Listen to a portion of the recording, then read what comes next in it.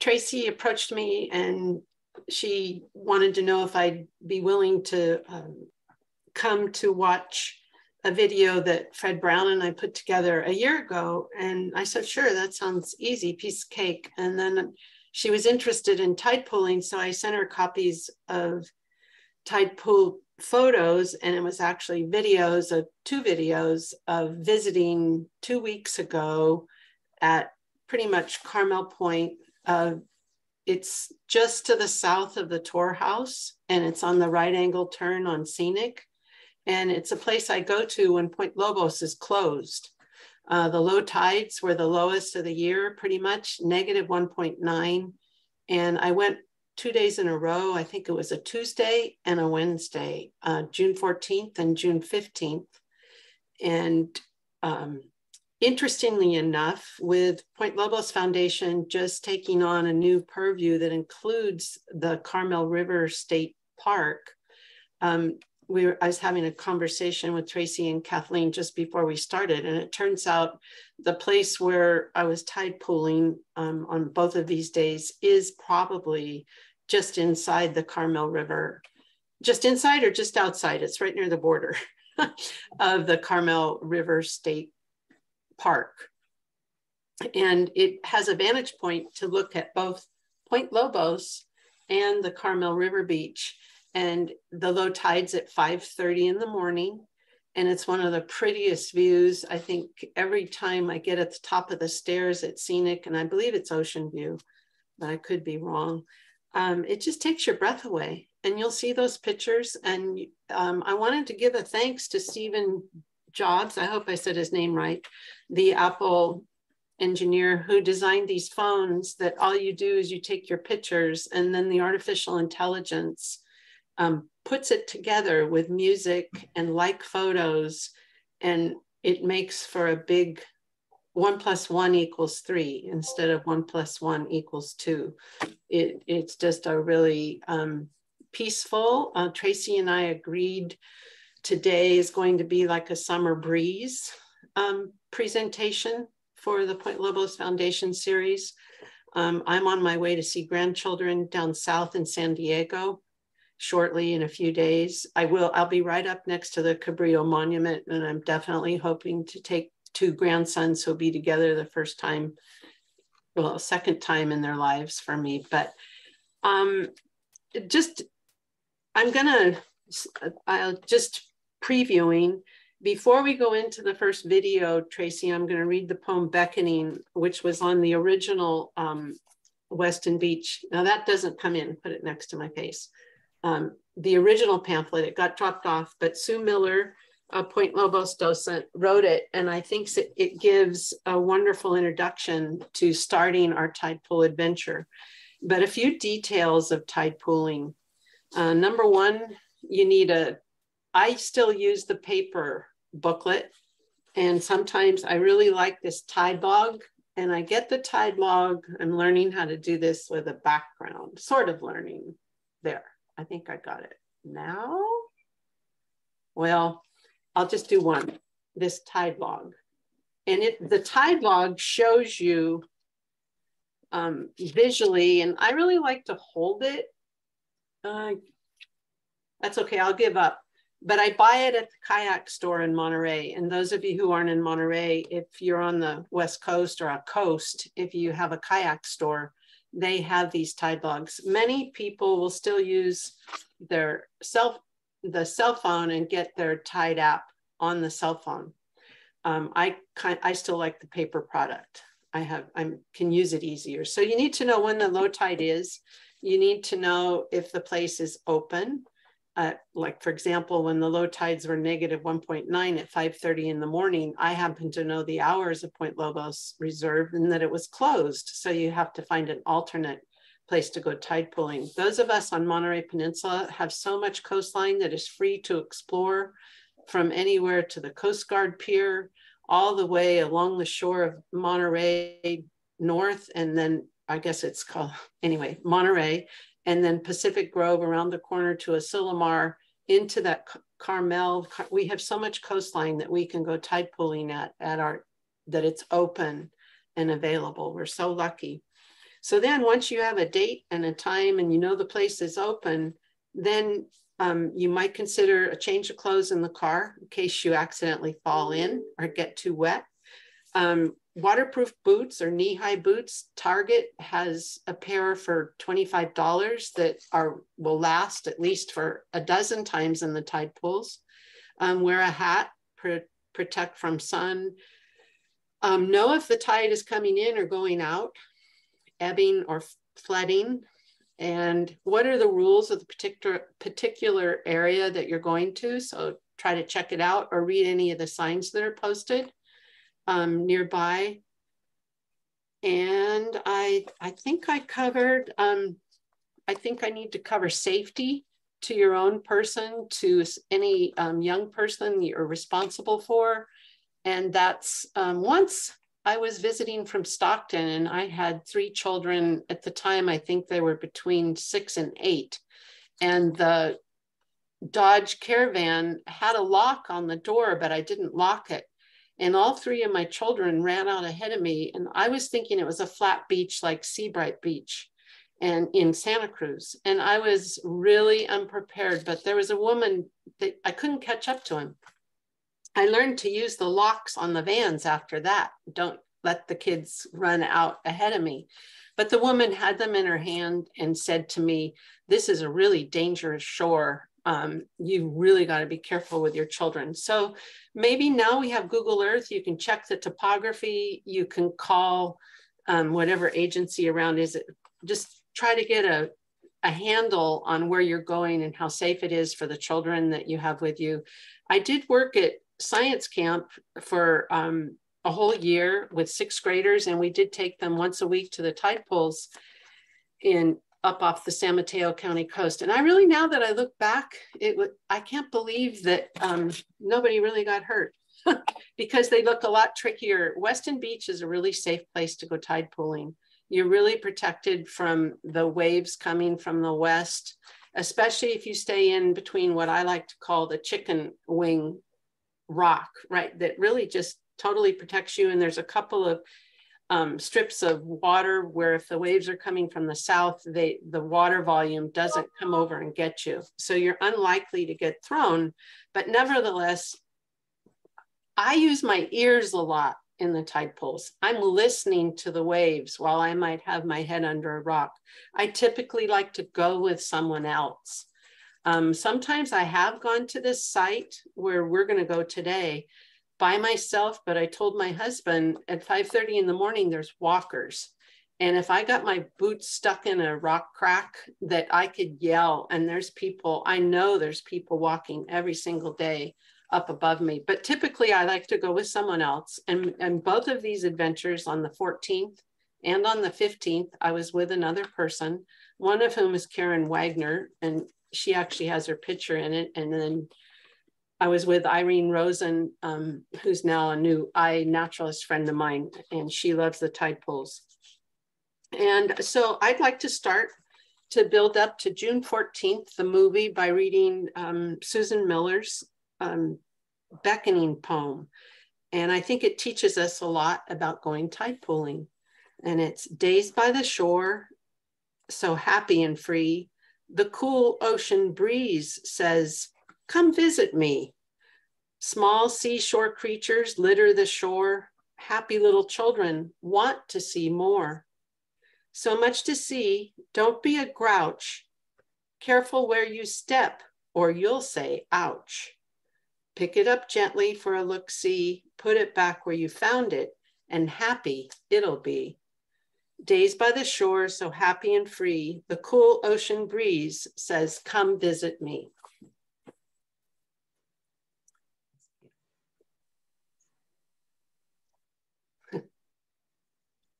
So I think that's I'll be sure to call and contact Sue Miller and tell her she got an applause for her poem. I sure like it. Is it a good time to start the first video then, Tracy? Let's enjoy the first day. It's I believe the 14th of June.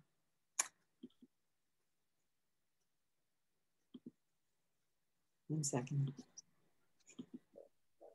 Technically challenged. There we go.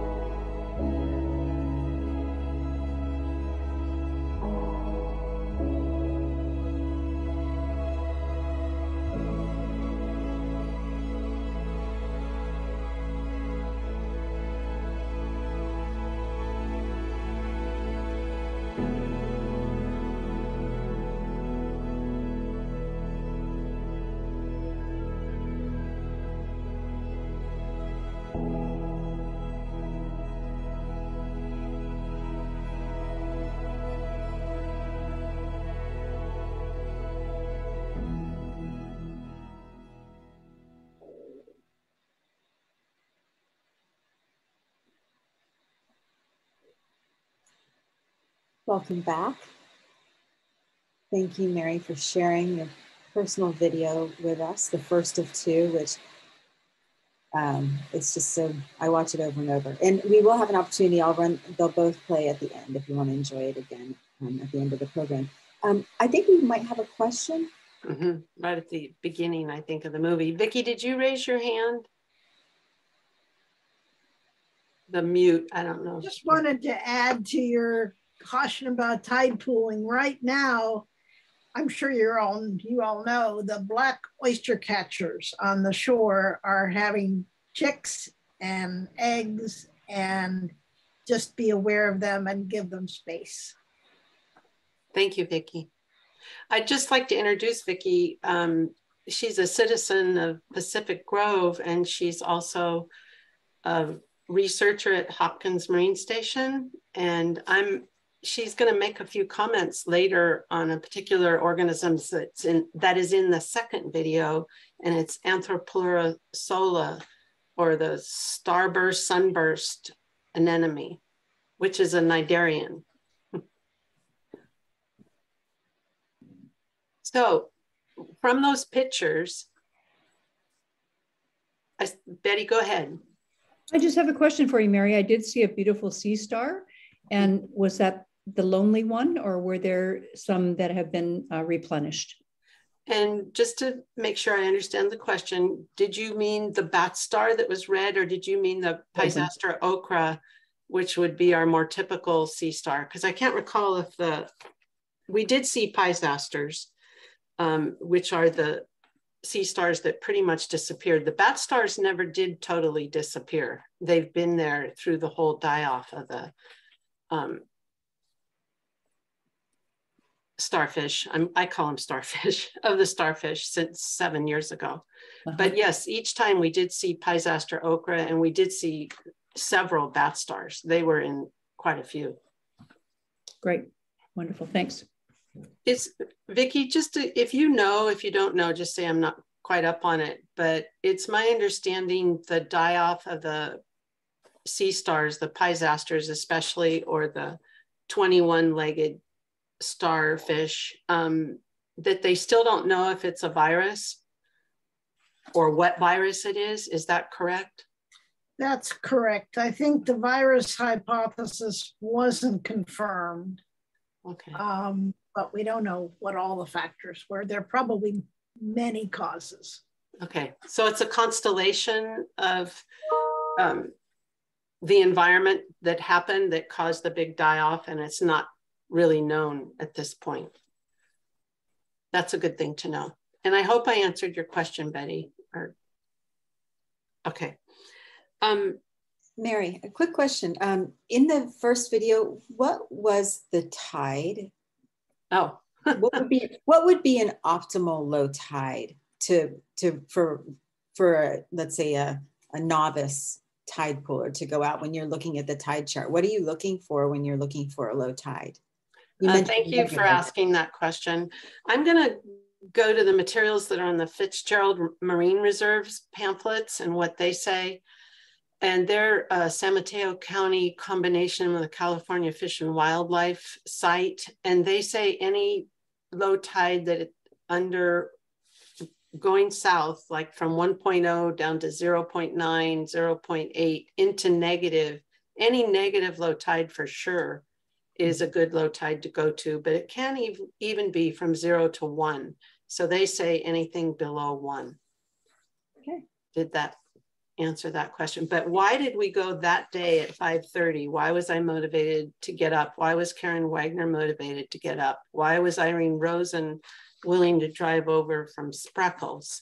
Because it was one of the lowest low tides of the year. And Karen and I didn't ever recall seeing a negative 1.9 low tide in this area. And I'd been here 14 years, but it was really, really low. The other aspect in my preparation that I did do for today is another thing to look for when you're planning to go to the tide pools and you want to know what to expect is look and see how big the waves are. If you have a surfing app or if your spouse does, go on and see how high the waves are predicted. And if they're going to be 6 to 8 feet, that's pretty high. The other thing to pay attention to is how spaced out are the waves? Are they, like when I go sailing and they're high waves and they come really fast, that's a rough, ugly place to be out. And the only time I go sailing is I go around from Monterey to Stillwater once a year. And it really matters how big the waves are and how fast they're coming. And that's not going to be as good at, even if it was negative 1.9, if there's big waves, lots of wind, and they're coming really fast, it won't be that pleasurable. But the day that we went, the tides, there were no waves to speak of, really. They were really low waves, and it was just fantastic tide pooling.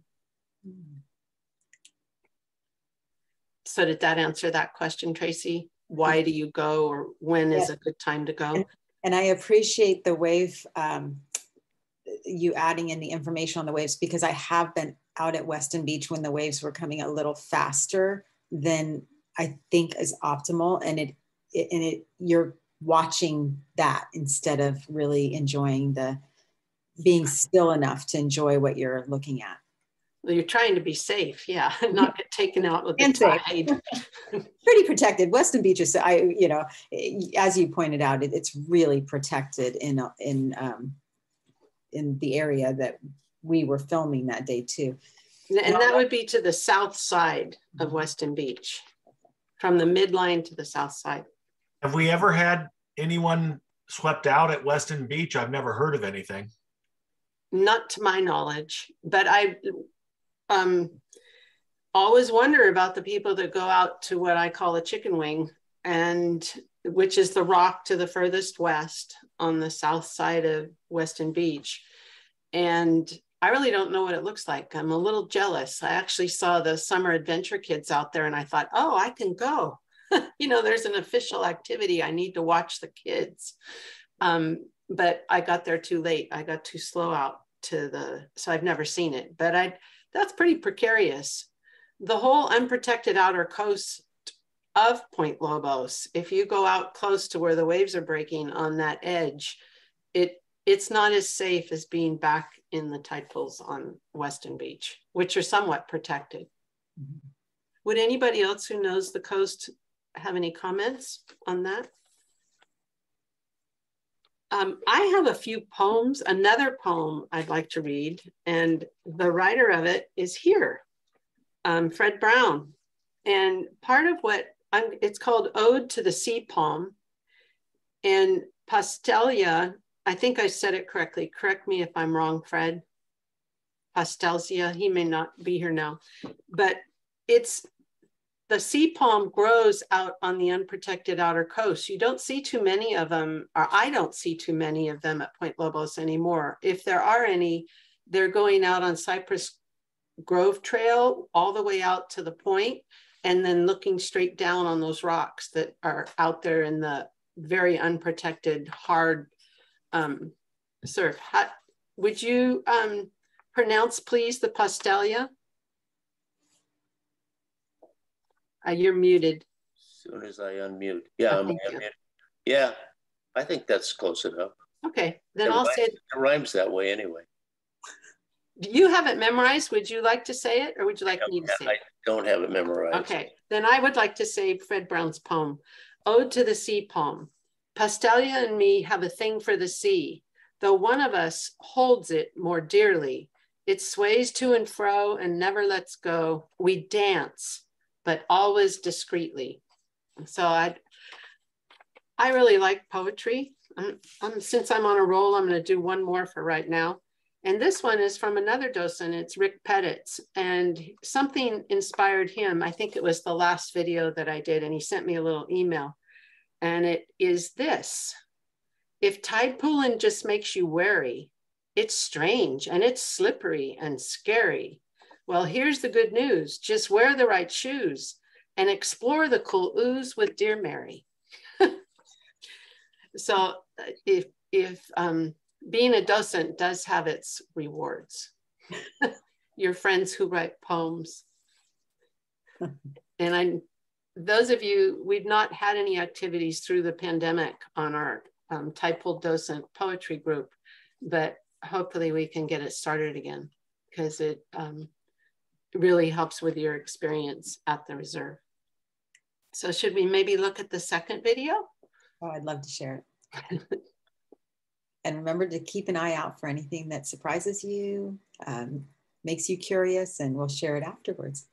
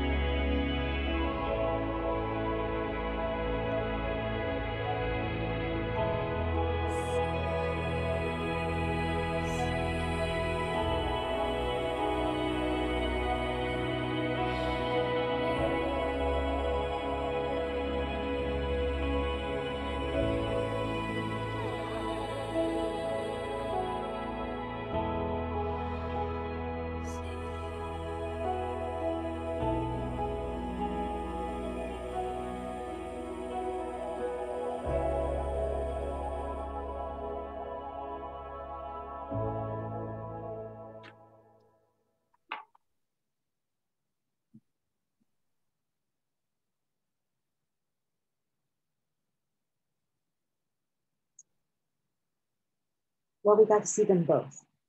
Sorry. Any comments on either one after seeing the 14th twice or the 15th? And if no comments, I'll highlight some. Right from the beginning, I don't know if you knew, but I was up early in the morning, so I'm on scenic at Ocean Beach, and that bench I took from inside the car. And as I went around the point, I took a couple of pictures. And then it started off with, I'm talking about the 15th, the second video. There was a nudibranch that was yellow and then a beautiful leather star. And we got to see its tan and reddish colors. Then I saw Karen on the mussels. One of my favorite photos in there is a hydroid that looks like a plant. And actually, I looked up what kind of hydroid it was, and a hydroid happens to be a cnidarian again, and I get a little repetitive, but fortunately, Vicki Pierce and I share the same appreciation for at least the word, but my sailboat's name is cnidarian. And so if a creature is a cnidarian, and that would be like jellyfish and anemones, and then also hydroids. And it looked just like a plant, but it's an animal. And then did you see the surf grass? And it had a little brown spot on it. Well, that was a little limpet that is designed just for the surf grass. And I'd never seen one before. I'd seen the particular limpet that we see on a Grisia or the feather boa kelp. If you run along the stipe, sometimes you can see the specific limpet for the feather boa, but I'd never seen it on the surf grass before. And that was in that video. And then we saw a lovely whole picture of the Pisaster ochra. And there was a second hydroid. And then on the video, when you watch it with a cell phone, there's a lined chitin, the beautiful multicolored chitin, and it was moving. Could you see that it was moving? And I just thought I had to take a picture of that, and I hope the camera caught it, because how often do you see a chitin moving, and such a pretty one? So that was one of my favorite clips. And of course, then comes, I love saying this word, it flows off your tongue, but laminaria. And the kelp, I actually laid it out like I was a hairdresser and I was a photographer doing a set, of photos, but I laid it out and it was in the sunshine. So the laminaria and I think it's called winged kelp. It reminds me of laminaria. They're all kind of blades, and my brothers were rowers, and so I can see the oars. So any kelp that is long and skinny and has a single stipe or several little heads, they're a group called laminaria. And I left out, well, I'm going to go ahead. I'm going to leave time for Vicki, because the sea anemone that we saw that filled up the screen and had little like spokes of a wheel in it. And I get a little confused if it's sunburst or starburst, but she can correct us on that. But we did see the black oyster catcher, and I sent this video to Vicki, and she was the one that typed back to me and said, did you see the food in its beak? And it had food in its beak. And I hadn't realized that from the picture in the beginning, but definitely that black oyster catcher on that rock. I do not know which territorial pair that was where we were, but they are all part of the black oyster catcher monitoring program going on through the Pacific Grove Natural History Museum, and we do it at Point Lobos. I do know a lot more about Point Lobos's territories. So I did my highlights. How about your questions, what you wondered about? And then we do have, I just feel so excited that Vicki's here, and maybe we should just go into that, and she'll comment on this particular animal that is a sea anemone, and it is a cnidarian, and they have stingers, and I'll stop talking. But I wanted to say before I spoke to her this morning that she discovered it, and she has a new way of me speaking about her role with the Anthropleura sola. So you're muted, yeah. I just wanted to say first that it was exciting to see the black oyster catcher with food in its mouth, because that means it's taking it to a chick somewhere. We have a lot of chicks this year. So sola, we called the sunburst anemone. And the way you remember that, sola means sun. And it's an easy way to remember that it's different from the giant green anemone, which has a very plain face. And sola always has these radiating lines that are like the rays of a sun. And the other thing sola means is solitary. It's like a solo in music. And that distinguishes it from the aggregating anemone, Anthropleura elegantissima, which is the individuals are small and they occur in clumps. And that's because they keep dividing and dividing and dividing. And sola does not do that. Each individual is an individual. So sunburst anemone. And they're exciting right now because they're very dynamic. They're changing their range and moving north. They're a southern species. They used to be very rare here. And now we see them all the time, all over the place, and they're gorgeous. So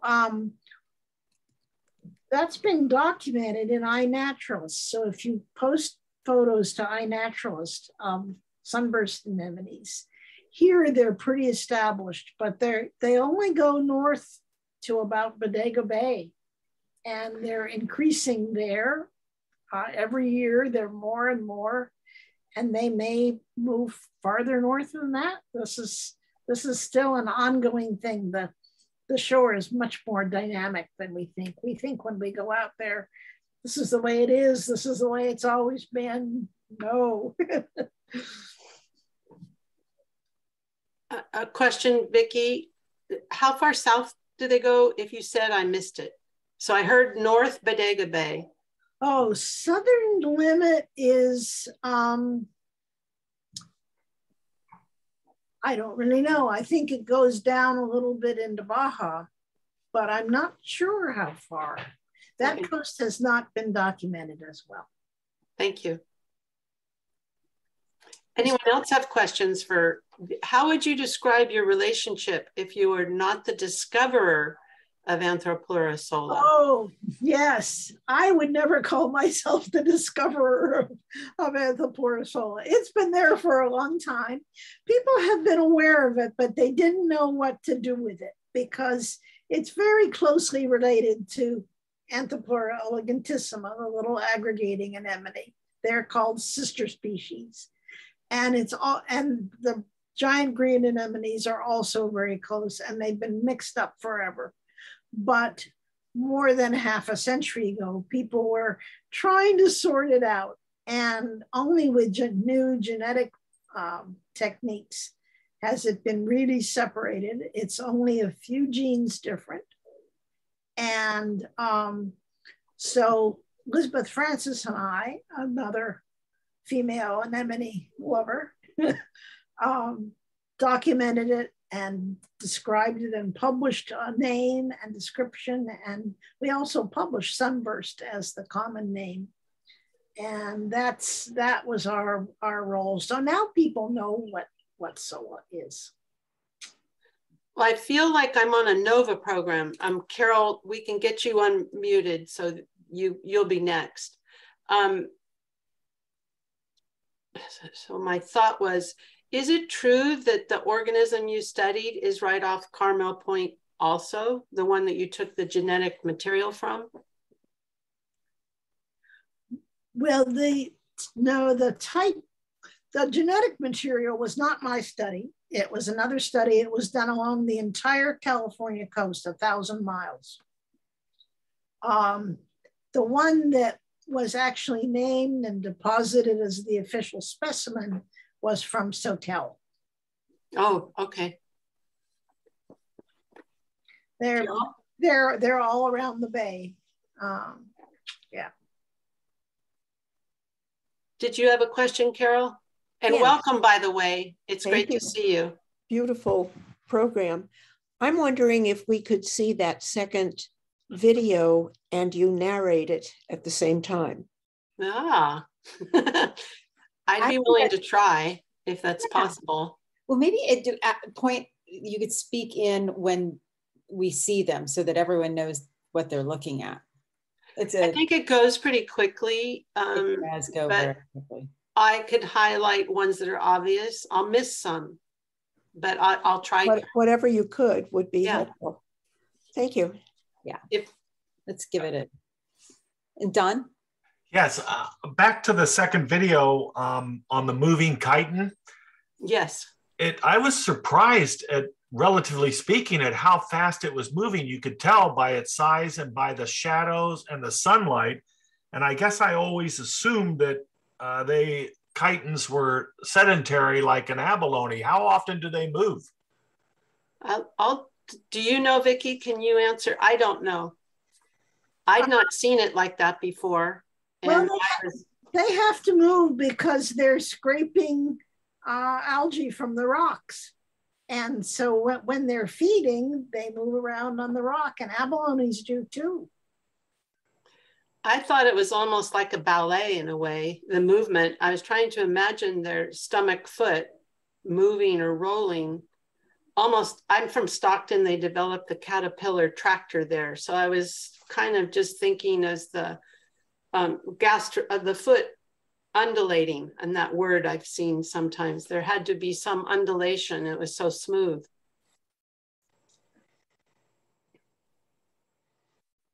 And besides, it's again, strikingly beautiful. The line chitons, you know, you can look at Big Katy, it has an interesting name, and other chitons names, but I just think the line chiton is so pretty, especially if you see it in the low zone, especially if you see it with the pink plant, now the name escapes me, but the coralline algae, which it lives in amongst, so you can't see it, it's hidden, and it's just so pretty. So let's look at it again, right to where the Carmel River should be coming in.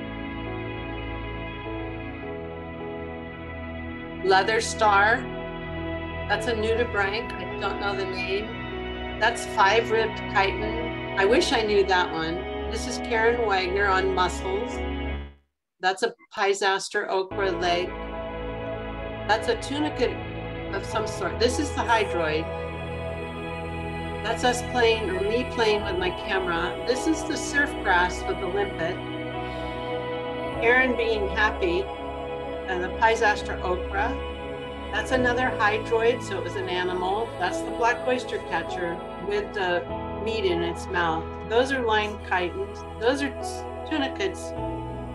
That's feather boa. Here's the moving line chiton. That's Sola.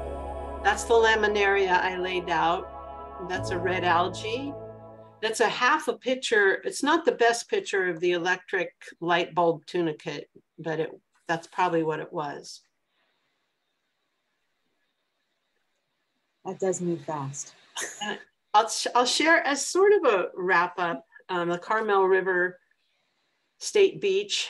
You can picnic, it's not a reserve. And one of the comments we did before the movie is just a way of expressing to our visitors to Point Lobos State Natural Reserve that if the reserve is crowded, there are other places, there are close by. Thank you, Vicki, for participating with us and making your comments. It's so special to have you with us.